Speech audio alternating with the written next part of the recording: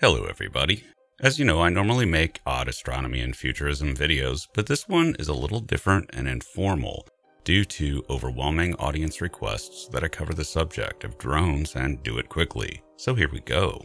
In response to the requests, and in addition to this video, look for an interview on Event Horizon tomorrow with Dan Magee, the CEO of drone manufacturer and contractor Firestorm, for an expert view on the ongoing drone flaps and upticks, and drone technology in general. It was a fascinating conversation to be sure, out tomorrow as usual on EH. I don't think anyone will push back too much if I say that no matter what, it's been a crazy couple of weeks on the subject of drones. This is actually a much broader subject than the recent incidents, and while I sometimes discuss speculative technologies of the future, only rarely do I weigh in on the technologies of now, which drones very much are. But on the subject of drones, it seems worthwhile to do, and very relevant right now. And I have a prediction, and it might be a little unsettling for some. This may be the last ever drone flap. More on that in a bit. Here I must caveat something. I am not a skeptic of this. People are seeing drones, flat out. I'm not interested in debunking. You know what you saw, and some heard the quadcopter blades twirling. The reason there was a bit of that on the internet, I suspect, is because there were some wondering if it had anything to do with UFOs. But no, the key word for those is unidentified. People reporting were overwhelmingly identifying what they were seeing as drones, human drones.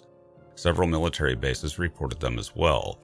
There were drones about, and people that know what drones are noticed a different pattern and amount, and that's how this started. Drones are not an extraordinary claim and do not require extraordinary evidence, whatever that may be. It's drones. You can buy them on Amazon, which in the fairly near future may well be delivered by a drone. Drones delivering drones. The irony is delicious. What happened after is a different matter, because there were some people who might not normally pay attention to the sky starting to, and that's when mistaken pictures of aircraft started being reported. I see this myself. I live right in the midst of an airport approach. I see low-flying commercial craft all the time coming in, and I love to open up a flight tracking app on my iPad and identify where they're coming from. Sometimes, though, those planes can look weird from a distance, wandering lights on the horizon in the evening haze, only to get close and reveal a Southwest Airlines livery or the outline of a Cessna. But also there were more drones, and that may have been the effective end of the flap. Why? Because out of the millions of drone operators in this world, a flap might remind one that they haven't flown their drone at night in a while, and it might be fun to fly. Or it might just be fun to fly to freak out the people looking for increased drone activity. That's a real effect, something related to the copycat effect. And that also is why it's a lot harder now to know if there is unusual drone activity still going on today, because tons of people are out flying their drones in response to this. And with so many people looking up that normally might not, mistakes will be made, and planes mistaken for drones. The waters are now muddied.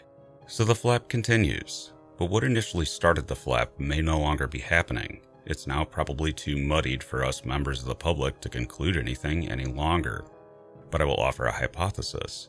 Imagine if some entity, private or government, decided to do a test 1 or 2 nights or so and did not scream to the public that they were doing that test. A bunch of people saw all the drones and the flap began, and then everyone started flying their drones. That's just my hypothesis, but I think it's a solid one. Someone did a test and it snowballed, and now numerous people with drones are doing tests. There have been a number of interpretations of this drone flap, however, that have been problematic. One of these is the claim that people don't fly drones at night because drones can't see anything at night. This is horrifically incorrect. I see normal mundane drones at night all the time. The town I live in puts on fireworks displays, even for just the conclusion of sports games. And there are always drones in the air taking bird's eye view footage of the fireworks. The police drones love the night, and drones with night vision or infrared cameras do too. Drones fly at night, and it's not unusual. Another is the rumor of a broken arrow, or some kind of nuclear materials. The hypotheses vary wildly, that the drones are out sniffing for with detection equipment. Those scenarios are unlikely, especially after this much time in the ongoing flap. That was never a likely scenario, not an impossible one, but there are a whole lot of other things that can be done from the ground for such a situation that we simply are not seeing concurrent with the flap. Such an effort would be very visible in other ways. In a really bad situation, one of those would be extensive roadblocks and checkpoints, and vehicles with markings that one does not normally see that are specific to dealing with hazardous materials.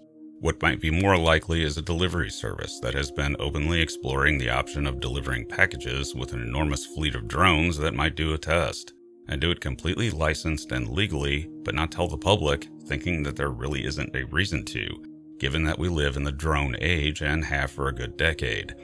It's not a far stretch to think that something like that might not be announced publicly. And that brings up the point I wanted to make about drone technology in general.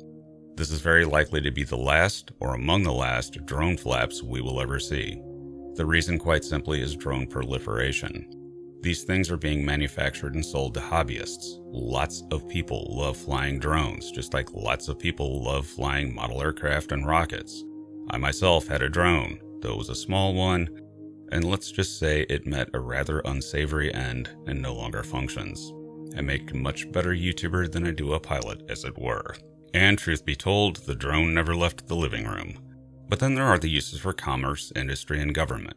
I mentioned only a few, but drones are being employed for firefighting, missing person searches, law enforcement, real estate bird's eye views of properties, YouTube videos, movies and television, traffic control and monitoring, surveying, science, military uses go without question given what's happening in the world, and any number of uses where an aerial view is useful, or use of airspace desired.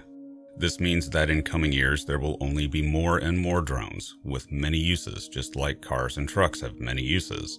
And at some point drones will be so common that the flap will be when people do not see them. A lack of drones becomes a weird pattern, not an increase. We are merely a few years, if that, from those days, especially if package delivery comes sooner rather than later. If package delivery comes at all, one can imagine the lawsuit potential, but we shall see. But that brings me to the last point I would make about drones in general. Leave them alone. Do not interfere with them in any way. Keep the laser pointers away. Do not shoot at them and leave them be. The laws in the US are very behind and lagging regarding drones. They are basically treated as aircraft and fall under the laws that very rightfully protect aircraft and pilots from interference, aviation safety. But the laws on drones specifically need to be looked at because if these things are going to be delivering packages, there will be nothing but incidents of all sorts. And that needs its own set of regulation, law, and governance. They're not the same thing as an aircraft with someone in it, and they need their own regulation and law. But above all, leave the drones alone until the law catches up. So that's my viewpoint on the drone situation in response to viewer demand. I'll be back to science videos later this week, and everyone be safe. Always look up and ponder the happenings of the heavens, and appreciate this amazing universe in which we live.